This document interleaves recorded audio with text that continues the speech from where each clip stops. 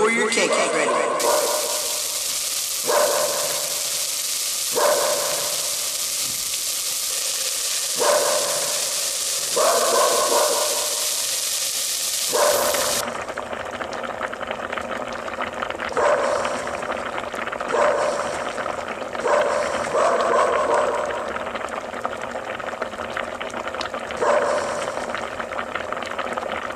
Oh, hi. You're here. Right. We need our handy dandy. Notebook! Yep. Let's go.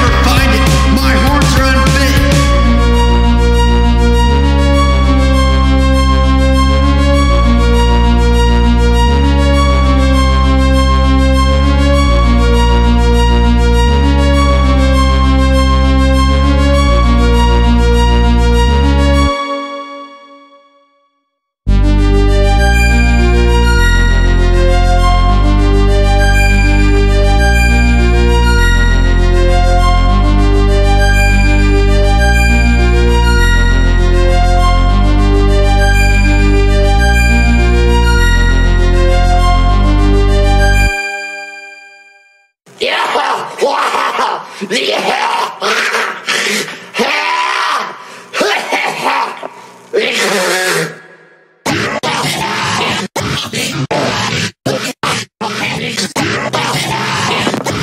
nose! It hurts! God darn it!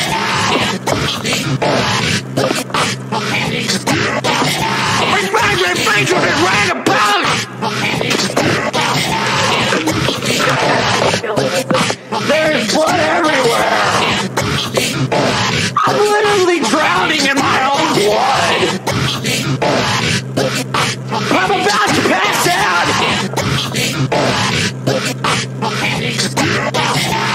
My nose exploded, and I got snot all over my friend's glasses. I hope he is happy.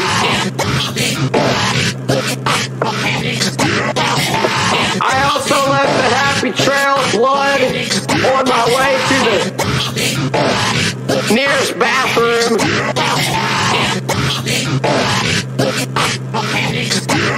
Good thing I combusted near my house.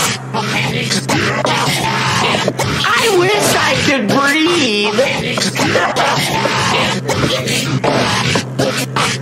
The blood dripping. I got a rag to stop it. I lean my head forward to the blood. Whatever. So the blood didn't travel down my earphones. It's esophagus. My grandma's freaking out. She says I need to go to the hospital.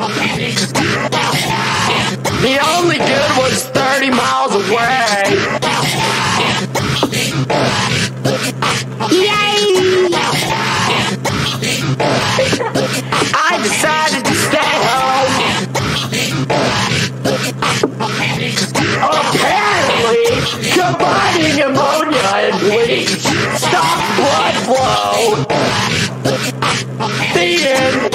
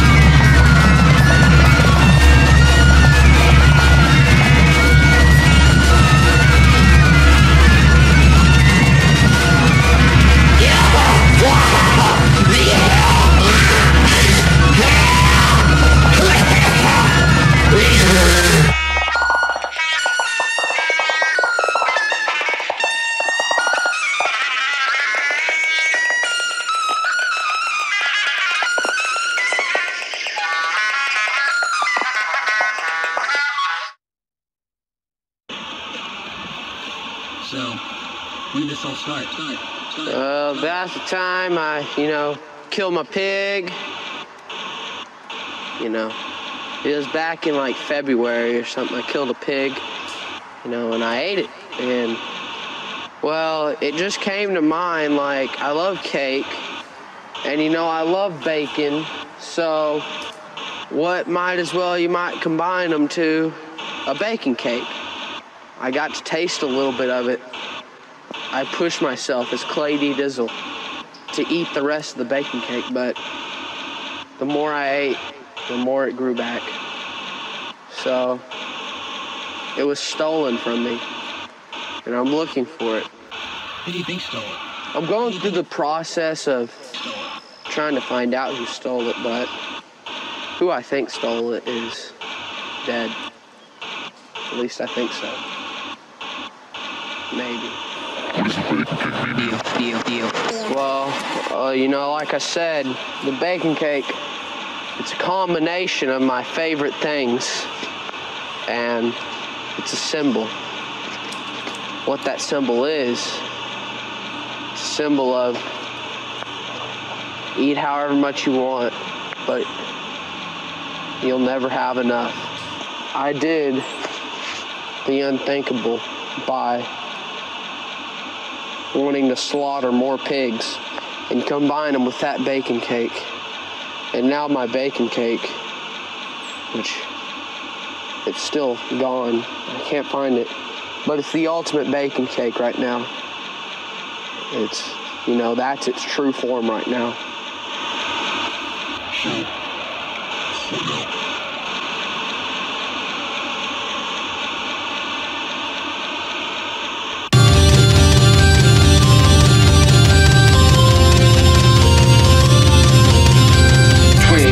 Twinkle, Patrick Star, I made myself a cake. My mommy named it Fred. It tastes like beans and bacon, and smells like it's been dead. Writing stuff is hard, so I use a pointy pencil. Pointy, pointy, pointy, pointy, pointy, point.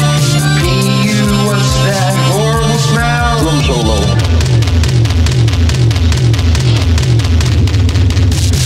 I have a head, it ends in a point. Pointy, pointy, pointy, pointy, pointy, point. This song is over, except for this line. You win this round, broccoli.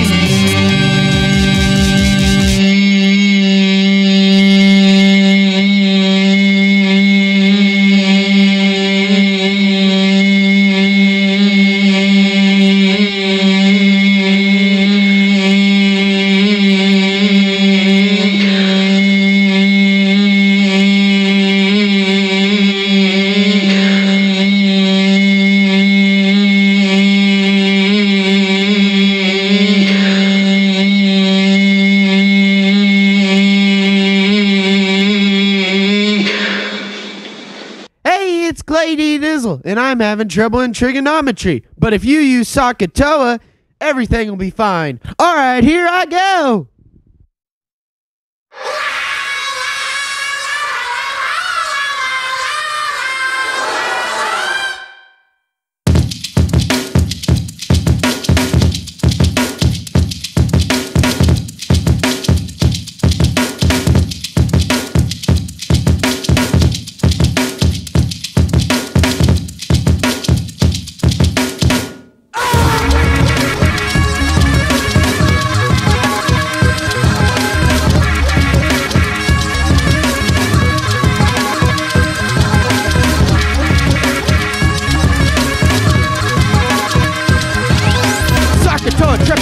Geometric allegation. Use this simple trick to measure any angle.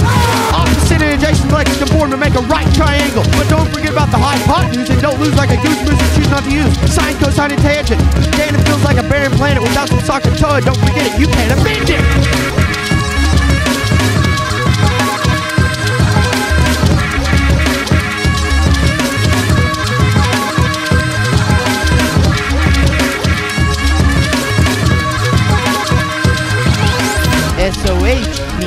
Sine equals opposite over hypotenuse.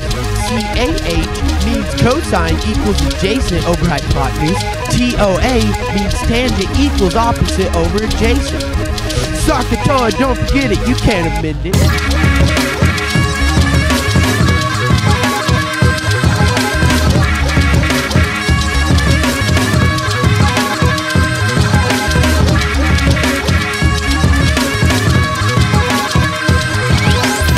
Apprehends a geometric isolation. Use this simple trick to measure any angle.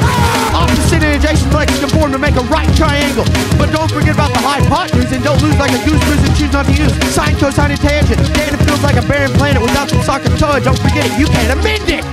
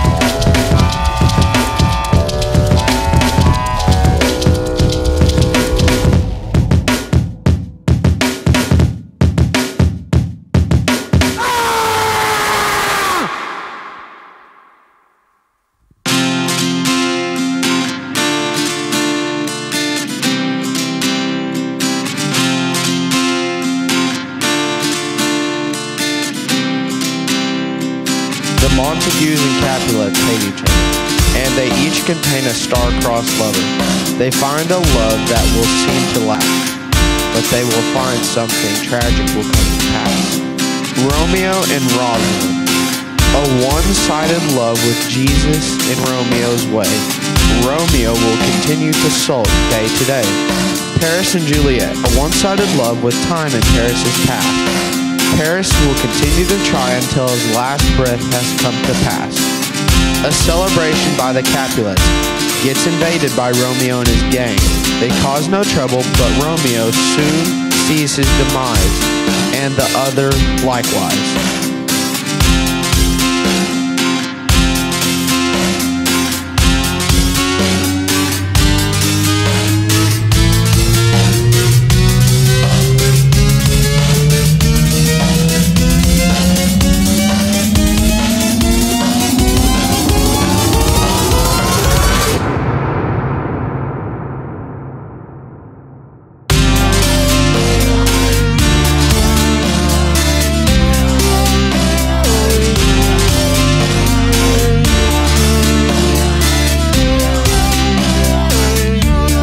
Decided to take a risk to see the girl from the ball. He meets her in her quarters where he doesn't belong. Romeo expresses his love for Juliet, even though one's a Montague and the other is a Capulet. They arrange a forbidden marriage with the help of their associations. They all think the marriage will stop the family's altercations.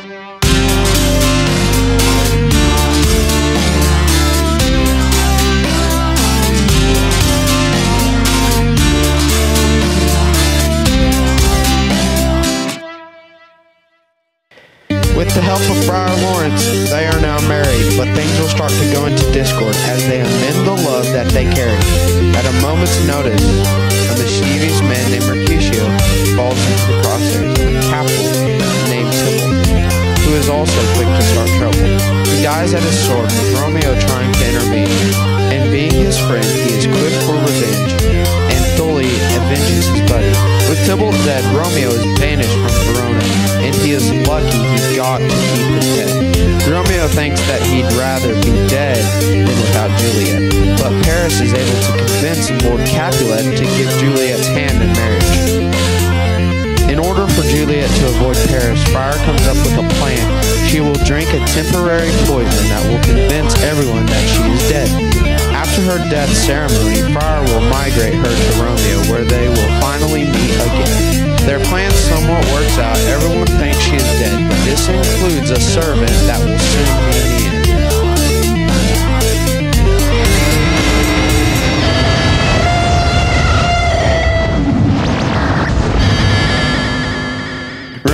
servant tells him that Juliet has passed.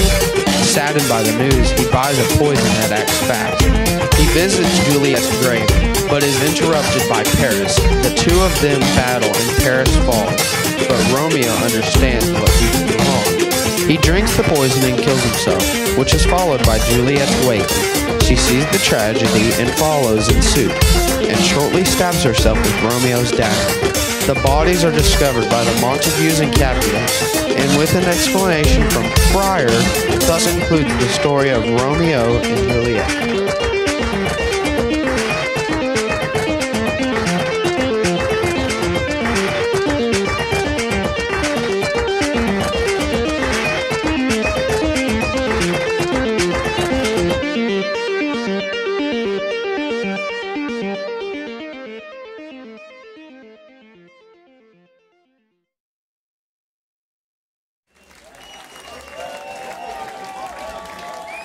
Hello, this is Asterios Kokkinos, and you're tuning into Clay D. Dizzle's one-year anniversary broadcast.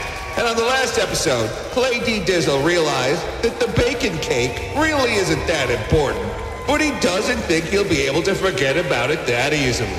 Will Clay break this cycle of addiction, or just become another one of its victims? Find out now!